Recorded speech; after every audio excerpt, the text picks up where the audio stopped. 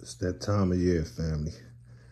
Got to go out and shovel the snow. We just got our first serious snowfall out here. Let's go check it out. It's beautiful out here. It's not that cold, but we got a lot of snow out here though. So, one of the things you want to try to do is shovel snow as soon as it stops snowing, so that the snow be nice and soft and light and fluffy. That way, it's not going to freeze up, be real hard and heavy. Let me get to work.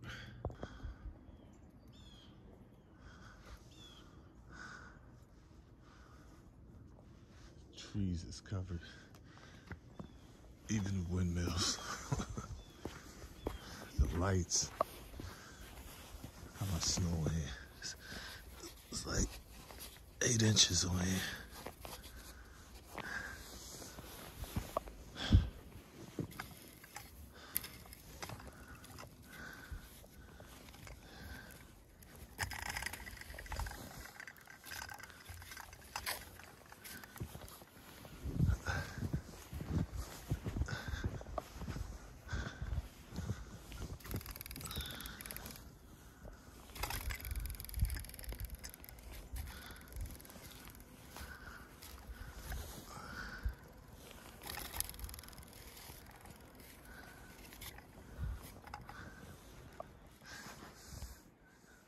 The little garden is completely filled up. We pulled all the flowers up.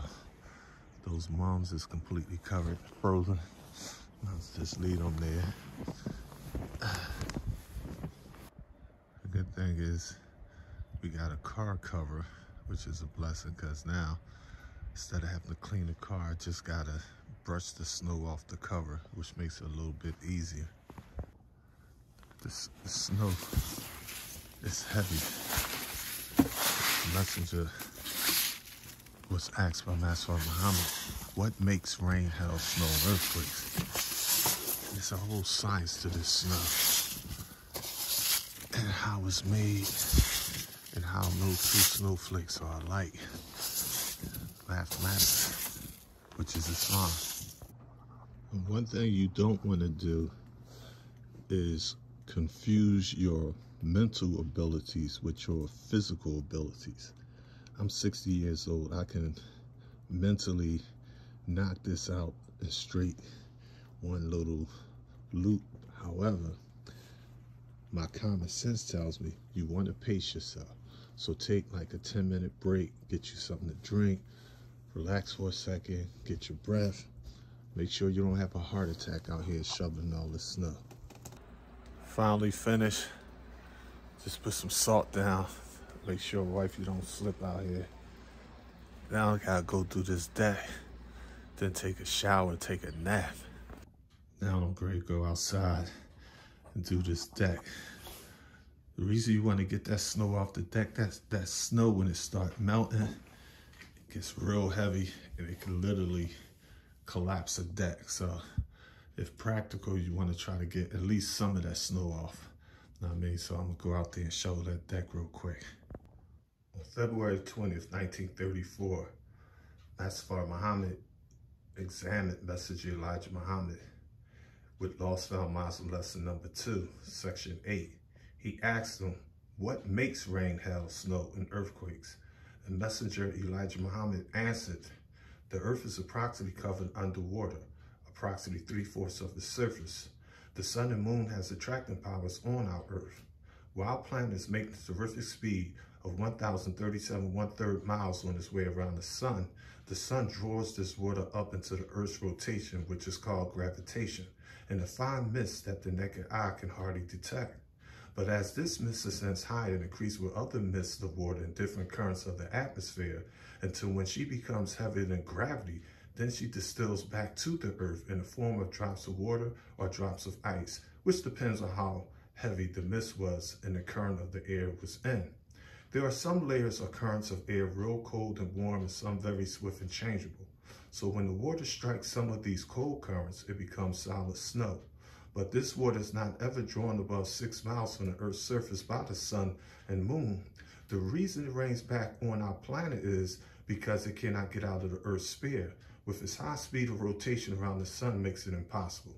Earthquakes are caused by the son of man experimenting on high explosives. In fact, all of the above is caused by the Son of Man. There is no mystery God, family. Think it over.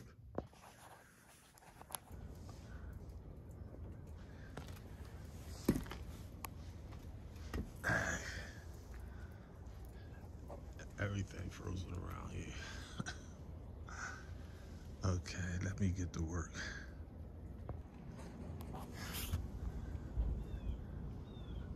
To those of you that are hunters, you can see the tracks. And you can tell from the tracks what's rabbits, what's deer, what's bears, what's birds, what have you. Certain creatures, like my little buddy I call Fatty, the groundhog, they hibernate for the winter, but the squirrels be running around. And now that the snow here, they're able to chill out, and that's up inside those trees up there. I always throw them some food and everything, so I feed the birds and the little creatures, cauliflower, carrots, potatoes, radish, whatever. So they eat pretty good. You gotta share.